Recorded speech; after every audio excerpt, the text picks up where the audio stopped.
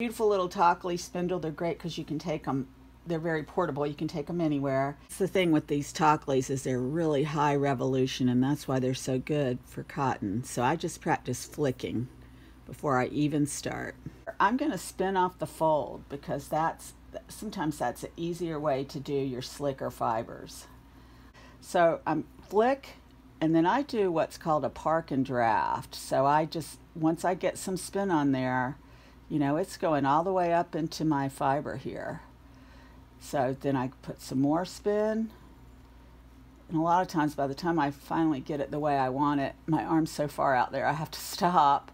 And when I do that, I pinch, put a couple more spins on it, and then I come down here, unwind it a little bit, and wrap it onto the spindle. You can get a lot of yarn on one of these little spindles.